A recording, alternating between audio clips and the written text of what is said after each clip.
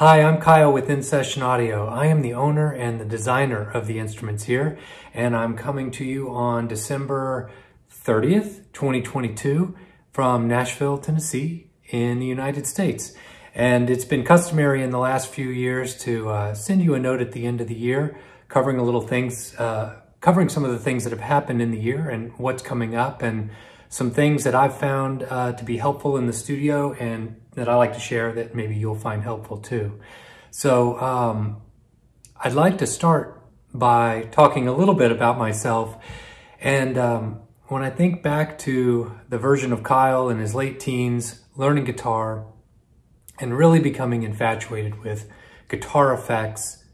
trying to make the ultimate pedal board to try and figure out how to make a really unique sound or do something that's different than what other guitar players were doing at the time, I can see that that was a seed that has carried through to my job today in making instruments and figuring out how to do things and present musical avenues for people that they might not have otherwise. And I'm so thankful for your guys' support, for your purchase of our products, and giving me the ability to do this job for you guys. It's not lost on me, and I'm just so grateful. When I think about what's coming up in 2023, I wish I could tell you for certain, or more specifically, I wish I could tell you when it would be coming out. But over the last year or so, we've been working on kind of a drum platform, and similar to our riff generation product. If you're familiar with that, you'll know that it generates riffs for one, but maybe more significantly, and something I was really after at the time, was figuring out how to take sounds from different types of instruments, but have them all live in one riff, sounding like they all kind of live together in one house. For example, taking a vibraphone and a kalimba, an electric guitar, and maybe a synth, and having them all trade notes within the same riff, but yet it's still sounding coherent and making that easy to do. Well, we're trying to do something similar to that with drums. In the studio this year, things that I've liked or found useful that maybe you will too, I've started using a plugin by Heaviosity, which you're probably familiar with their sample libraries. They make a few plugins as well, and they have a new one called Fury, which is a distortion plugin, which I've just found super useful. It can do a few kind of flashy things, but every time I've kind of wanted to goose sound, give it a little bit more harmonic richness, or really just kind of mangle it with some distortion, I find that it's really flexible and covers a really wide gamut of usages. Hardware in the studio. This is not exactly studio gear, but this mug, it's called an Ember mug, and it actually has it charges up on a base, and it's got a heating element inside, and it will keep your coffee or tea hot for about an hour, which has actually helped me drink less coffee because rather than me trying to guzzle a hot cup, I can just let it sit and sip on it. So if I lost that cup today, I'd probably buy it again so I could have it by tomorrow. And I'm always a fan of music documentaries, and Amazon came out with a great one this year called The Sound of 007, and it chronicles both the soundtrack as well as usually there's a pop song always associated with the James Bond movies. And it starts at the start and ends at the last one, No Time to Die, which I think was done by Hans Zimmer, and Billie Eilish did the pop song for it. And I don't know, it just gives you a really interesting insight into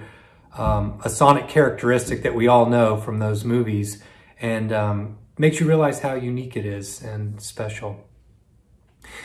The end of the year is always also a time to kind of reflect on things, and I know with us working in the creative field, we're always going to have some frustrations. We're always going to have some for better or worse, failures. This year, I think I've been fortunate in the sense that most of my failures, you're trying something new and it's not always going to work, and you feel like, hell, I wasted 4 hours, or I wasted a day, or I wasted a week, or I traveled somewhere and did some recording and those recordings didn't turn out like I'd hoped.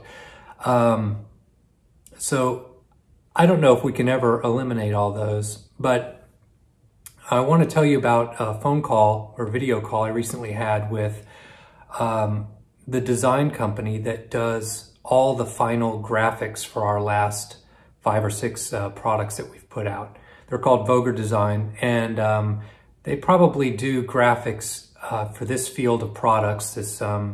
music tech field, for probably 20 or 30 different companies. So any kind of interface that you see on a bigger named project that looks really great and is kind of cutting edge and is artistic, there's a very strong chance that they were the ones that did that. And as I was talking to one of their owners, key part to this story is that they are located in the Ukraine. And on this video call, I was catching up with them about how they're doing, and she was telling me about how they're trying to build out their basement so that their office can withstand whatever might come their way, trying to figure out ways to keep power on when their power inevitably takes a hit for periods of time that they don't ever know about. And during this call, she's trying to figure out how she can help me and make my next product, or In Session Audio's next product, the best, what they can do for me. And it was, it's just a really humbling moment when you're talking to someone in such tough situations and their team, both living in Ukraine and also really refugees at this point,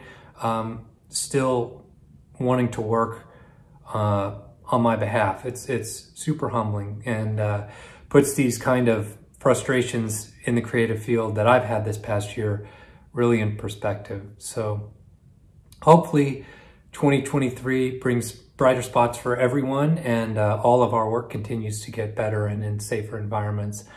I want to wish you the best for 2023 to you, your friends, your family, and I just want to say thank you for allowing us to be part of your music making. Best wishes.